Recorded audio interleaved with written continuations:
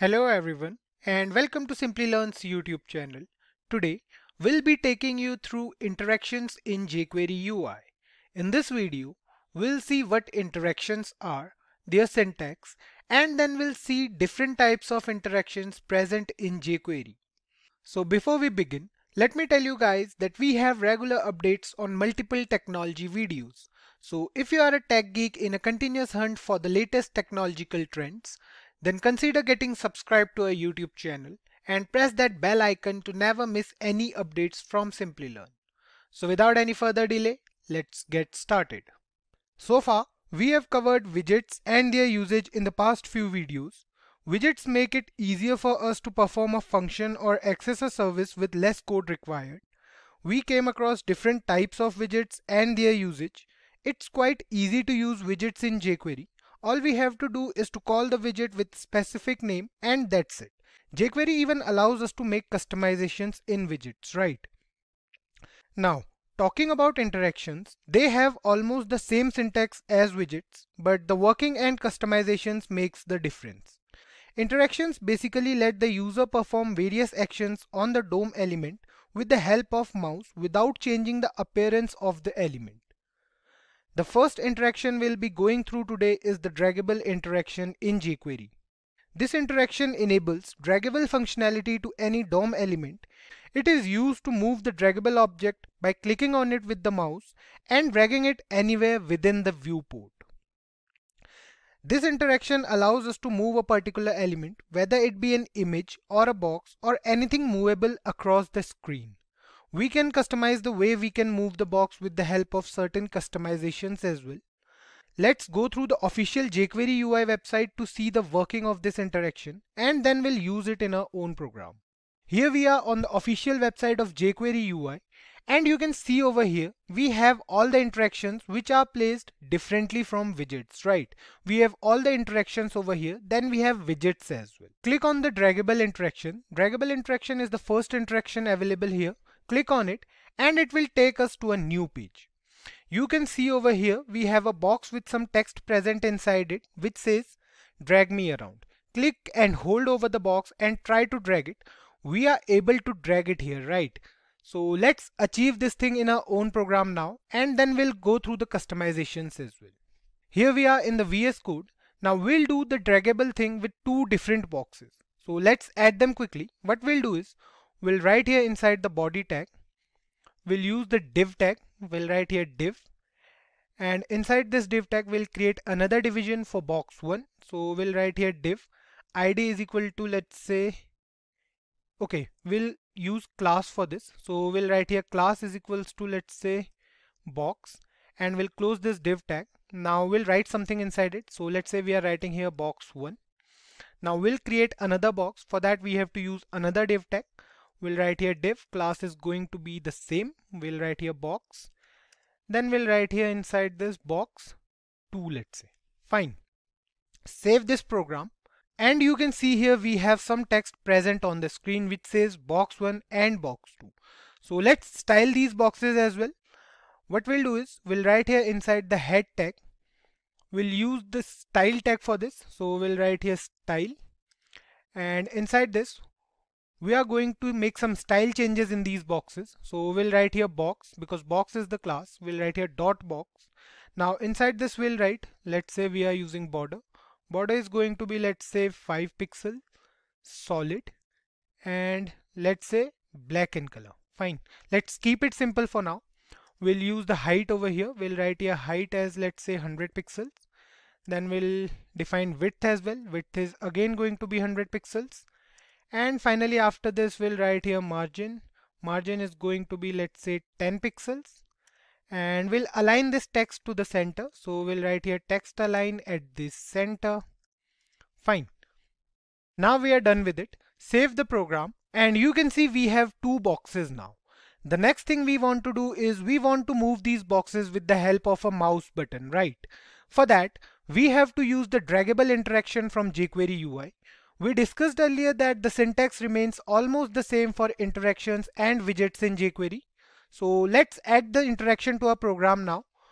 Here we are in the JavaScript file and what we'll do is we'll write here $. Now we need to access these boxes. For that we have the class as box. So we'll write here dot box, and then we'll write here dot draggable. It is a method, so we'll use parenthesis. Now that's it guys, we are done. Now we'll be able to move those boxes in our browser. Save the program and try doing it. So you can see we are now able to move these boxes across the browser.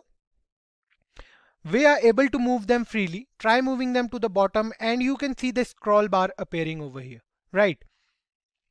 The same thing will happen if we try to move it horizontally. If we try to move it horizontally, you can see the scroll bar at the bottom of our browser.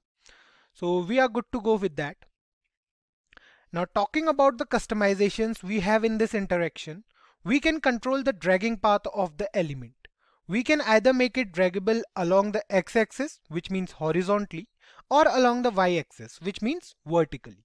So for that, we have to write here inside this, we have to use curly braces for customizations. The same thing we did with widgets as well. Now we'll write over here axis. Axis we are going to define. So let's say we are writing here x. We are going to drag the box along the x-axis now. Save the program. And you can see we are not able to move the box towards the bottom side, right? We are not able to move the box along the y-axis.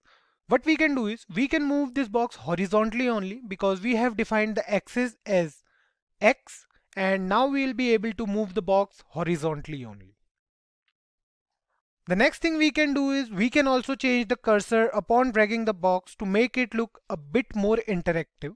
What we have to do is we have to write here after a comma, we have to write here cursor, and we have to define here grabbing. Fine, this is the cursor name. Now save the program, and you will notice on dragging the element the cursor changes, right? We can also change the opacity of this element on dragging. You can see we have the opacity as 1 because the black color is completely visible for now. We can change it. Just write here after a comma opacity, and we'll define the opacity as, let's say, 0.5. Fine. Now save the program, try to drag this box, and you can see on dragging the opacity changes to 0.5 of this particular box. The same thing will go for box 2 as well. Because we have defined the axis as x, we are not able to move the box in other directions. So let's comment this axis for now, save it now, and you can see now we are able to move these boxes freely. Fine.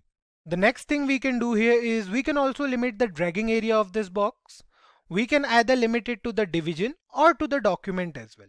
So for that we have to define a property over here. We have to write here after a comma containment, and then we have to write here either parent for division, and for document we have to write here document only. So let's do it with parent. Save the program, and you can see the area is limited now. We can drag it till here only. We can't drag it out of this box because we have a division over here defined as well, and these boxes are present inside that division. If you go back to the HTML document, you can see here we have this div tag as well. We can move these boxes only inside this div tag. We can't go out of this. So this is how we can limit the dragging area of a particular element. Another property we can use is the grid property. So let's write here first, and then you can understand it much better, I guess. So we'll write here grid, and we'll define the grid inside these brackets. We'll write here 300, 300. Now save the program, and you guys will get it much better. But before that, let's comment this piece of code. We are not going to limit the draggable area of these boxes. Save it now, and now on dragging the box, you can see that it automatically stops after 300 pixels, and the in-between movement of the box is not visible. Let me zoom out the browser for you, and you can see it more clearly now. You can see the box stopping after 300 pixels, and the in-between movement of this box is not visible. So this is how we can use the grid property to make it look more interactive to the user. Now the last two properties we are going to discuss today are the snap and the snap tolerance properties. If the snap property is set to true, then the two boxes will stick together if closer to each other. The snap tolerance property defines the distance between the elements to stick together. So let's use them here first. We'll comment this grid as well. We'll write here after this snap. So snap is a Boolean property. We'll write here true for that, and we'll write here snap tolerance. Fine. And we'll set snap tolerance to, let's say, 100 pixels. This is in pixels. Keep this thing in mind. Now, if the distance between the two boxes at any time becomes 100 or less than 100, then both the boxes will stick together. Save the program, and you can see over here that moving the first box near to the second one, they are sticking together, right? The snap tolerance is 100. It means that if we try to bring the box near to box 2 and the distance between them is either 100 or less than that, then the boxes will stick together. So this is how we can use the draggable interaction to make our web page more interactive. I hope you guys got it. The basic definition states that interactions let the user perform various actions on the DOM element with the help of the mouse without changing the actual appearance of the DOM element. The sortable interaction we'll be going through today is used to sort elements just by dragging them. So let's go through the jQuery UI website quickly, and then we'll use it in our own program. Here we are on the official website of jQuery UI. We'll go to the sortable interaction directly. Here it is. Click on it, and here you can see we have a list of items. We can sort them according to our needs. If we pick any one of them from its position, and if we try to drag it to another place, you can see we can do so because of the sortable interaction in jQuery UI. The sortable interaction enables a group of DOM elements to be sortable. Click on it and drag the element to a new spot within the list, and all the other items will adjust according to this particular item. It shares all the properties of the draggable interaction by default. We'll see them after going through the syntax of this interaction. So let's move on to the VS Code, and we'll try to implement this thing in our own program now. Here we are on the VS Code. The first thing we'll be doing is to add those elements to our web page. For that, what we'll do is we'll take a div tag and we'll define the list inside that particular div tag. We'll write here div, close it. Now what we have to do is we have to declare an unordered list. For that, we'll use the UL tag. We'll write here UL. Class is going to be, let's say, sort. We'll close this tag, and now inside this we'll define the list. Fine. We'll use the li tag for that. We'll write here li. id is equals to, let's say, sortable. We are giving all these elements IDs because we want to style them as well. So for styling purpose, we'll be using the ID attribute. We'll close it, and here we'll write the name of item, let's say item 1. We'll copy this piece of code from here. We'll paste it certain times, and then we'll change the name of items. Fine. We'll write here item 2. Then we have item 3, 4, 5, 6 and 7. Fine. We have a list of items on our web page. So you can see we have 7 different items over here. Now let's style them as well. For that, what we'll do is we'll move to the head tag of a HTML file, and we'll use the style tag over here. We'll write here inside this style tag hash sortable. This is the ID. Now we'll style these elements. We'll write here border. Border is going to be 2 pixels, solid in nature and black in color. Then we'll write here height. So let's say the height is 20 pixels for each box. Then we'll write here width. Width is going to be, let's say, 100 pixels. They are going to be rectangular in shape, not squares. So height and width is going to be different. Let's define the margin as well. Let's say margin is 10 pixels. Then we have text align as well. Fine. So let's say we are writing here text align at the center. Save it now. And here you can see we have all the boxes over here, but it's still not working. Let's see what the problem is. So you can see over here we have a mistake. We have written here SLOID. So we'll correct it. We have solid over here now. Save it. And you can see we have all the items over here. We have 7 items. All are placed inside boxes. Now we did some basic styling here. Everyone can understand it because it's so basic. The next thing we have to do is to use the sortable interaction here. For that, we'll move to a JavaScript file. So here is a JavaScript file. Now we have to use this interaction in all the items. So we have to use it with the parent element to make each box movable within the area covered by the UL tag. So we'll be using the class attribute here. We'll write here dollar. Now we are going to take a selector. So for that we'll write here dot sort because this is the class name, and then we'll write here dot sortable. Fine. This is the interaction name. It is basically a method. That's why we are using parenthesis over here. That's it guys. The sortable interaction can do the rest of task by itself. This interaction over here is already defined inside the jQuery file. All we need to do is to pass it as a method and jQuery will take care of the rest. We are done with it. Let's save the program. Save it, and here you can see it on the browser that we are able to move a particular box now. Click on item 1 and you can see we are able to drag it, and if we put it down here you can see all the other items adjusting themselves without any problem. So we have already discussed that the sortable interaction has all the customizations of the draggable interaction by default. Let's use them. What we'll do is we'll write here inside curly braces, we'll write here, let's say opacity. This property we have used in the previous interaction as well. So let's define the opacity as 0.5. Then we have cursor. We can write here cursor as, let's say, grabbing. A hand-like thing will come when we try to grab the boxes now. Now the next thing we are going to do is we are going to write here containment. It can either be document or the parent. So for now we'll be using parent over here. Then we have, let's say, delay, and we'll define the delay in milliseconds. So let's say the delay here is 300 milliseconds, and the last thing we are going to do is we are going to write here distance. Fine. We are going to write here 50 now.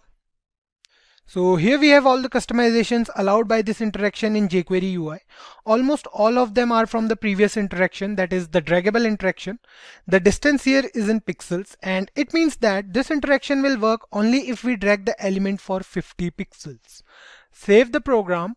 Now try to move a box. You can see we are not able to move a box until the distance reaches 50 pixels. Fine. So this is how this distance property actually works. Now the delay property defines the time interval taken by the interaction. So here the time interval is 300 milliseconds. When we try to move a box, it will take 300 milliseconds and then only the box will move.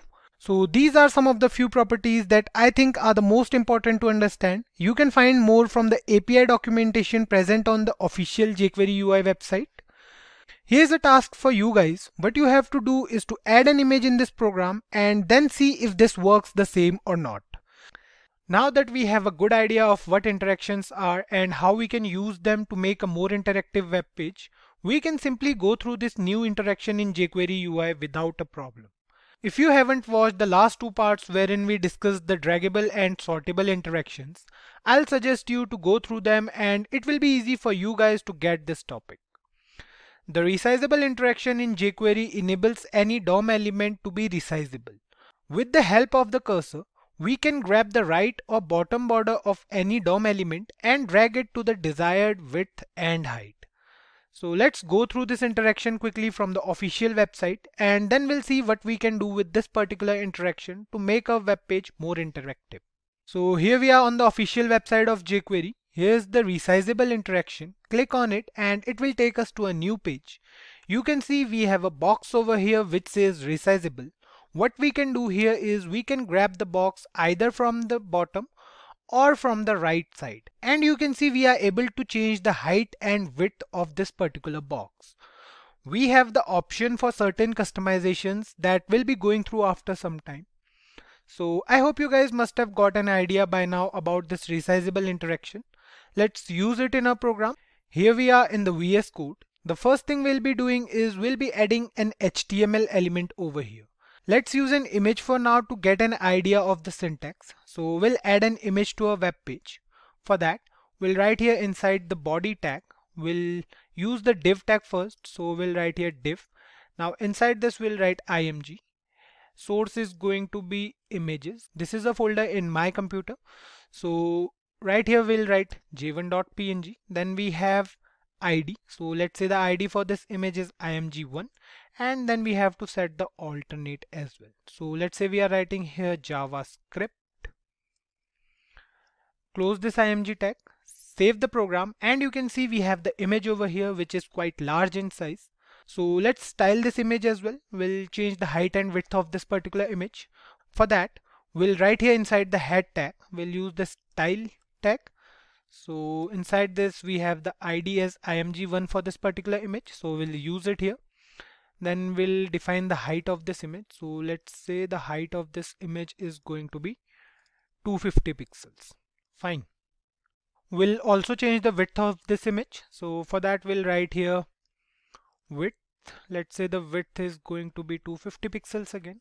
Now we'll write here border. So let's say the border is going to be 1 pixel, solid and black in color. Fine.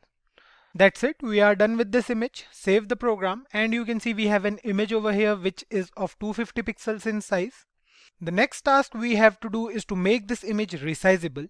For that we have to use the resizable interaction only. So we'll move to a JavaScript file. This is a JavaScript file. Now inside here what we'll do is we'll try to access this particular image using the ID attribute. For that we'll write here $. Then inside double inverted commas we'll write the ID. So we have to write here hash img1. Then we have to write the interaction name only. So we'll write here resizable and then we'll use parenthesis because this is a method, and I hope you guys are aware of all these things by now. Save the program and get ready to see what this resizable interaction can do with our DOM element. Save it. Here if you can see we have something present in the bottom of this image. We have an icon over here. This is an indication for the user that this particular image or element is resizable. We can't resize the element from the left side or from the top because the interaction is already programmed in that way. We can grab the element from the right side. If we try to grab it from here and if we try to resize it, you can see we are able to resize this image. Similar thing goes with the bottom part as well. We can resize this image from here as well. Now talking about the options we have in this interaction, we can use animations with this image to make it look more engaging to the user. So for that we have to write here inside this resizable interaction, we have to use curly braces for properties and then we'll write animate. We'll set this property to true. Fine. Save the program and now you can see that the animation is taking place on resizing this image. If we try to resize this image, you can see the animation over here. It is working totally fine. Other properties include the containment option. We can limit the area of expansion of this image. We can restrict it to the parent element or to the document as well. We have discussed this property in the previous two interactions as well. So this property remains the same. We'll write here containment and we'll write here, let's say, parent. Fine. Now save the program. Before that we'll comment this animate property. Save it now. And here you can see we are able to resize this image but up to a particular extent. We are not able to resize it outside of the div tag. We can resize it from here as well. And you can see the div tag has its own area. We can't resize this image more than this. And we can also limit the maximum and minimum height of this image. For that we have to write here max height. So let's say the max height is going to be 400 pixels. Then we'll write here max width. The max width is going to be 400 pixels again. We have to write here min height and min width as well. So let's say the min height is going to be 150 pixels and the min width is going to be the same. So we'll write here min width and then we'll write here 150. Fine. Save the program and you can see we can now resize the image up to a specific height and width only. If we try to increase the width, you can see we are able to increase the width up to 500 pixels only, and we are not able to increase the height because of this containment property. We'll comment this as well. Save the program and now we'll be able to resize this image. You can see on resizing it from the bottom, we are able to resize it up to 400 pixels only. Same goes with the width as well. Now if we try to reduce the size of this image, you can see the minimum size is 150 pixels. So this is where the image stops. Same thing goes from the bottom end as well. Now this is the minimum size of this particular image according to these properties. The minimum height and the minimum width is 150 pixels. We can also use the ghost property. Instead of showing the actual image during the resizing, we can set the ghost option to true to show a semi-transparent part of the element. So let's do it here. What we'll do is we'll write here after this min width, we'll write ghost and we'll set this property to true. Save the program, and now on resizing the image, you can see if we increase the size of this image, we have a semi-transparent image which helps us in resizing this image up to an extent. Same thing goes with the reduction of size as well. The last property we have is the aspect ratio of the image. We can either give a preserved aspect ratio or we can also give the Boolean value. Both the values for this option will work totally fine. For example, if we write here after this ghost property, aspect ratio, and if we set this property to true, so before saving this, we'll comment this ghost property out, save the program, and now if we try to resize the image, you can see the size of the whole image resizing in a proper manner. What else we can do here is, instead of setting this property to true, we can also write here aspect ratio as 16:9. Now this is the preserved aspect ratio. Save the program and you can see the image resizing in a different manner now. You can see the aspect ratio of the whole image is changed. So these are the properties we have in this interaction that can help us make a more interactive or engaging website. I hope you guys got this. And with that, we come to the end of this interactions in jQuery tutorial. If you enjoyed watching the video, do give it a thumbs up, comment your doubts below and our experts will answer them for you. Thank you so much for being here. Watch out for more videos from us. Until then, keep learning and stay tuned to Simplilearn. Hi there, if you like this video, subscribe to the Simplilearn YouTube channel and click here to watch similar videos. To nerd up and get certified, click here.